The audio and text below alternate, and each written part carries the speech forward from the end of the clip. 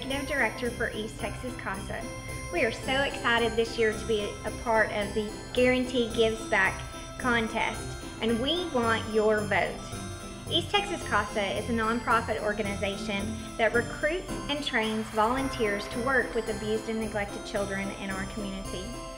Did you know that in 2015, there were 968 children that were investigated for abuse and confirmed victims of abuse in Gregg, Rusk, and Upshur counties? We were able to serve 362 of those children with community volunteers that provided a voice for them in the court system. It's proven that with a CASA volunteer, these children serve less time in the foster care system and save tax dollars just by having that CASA volunteer. We would certainly appreciate your vote, and thank you so much for supporting East Texas CASA.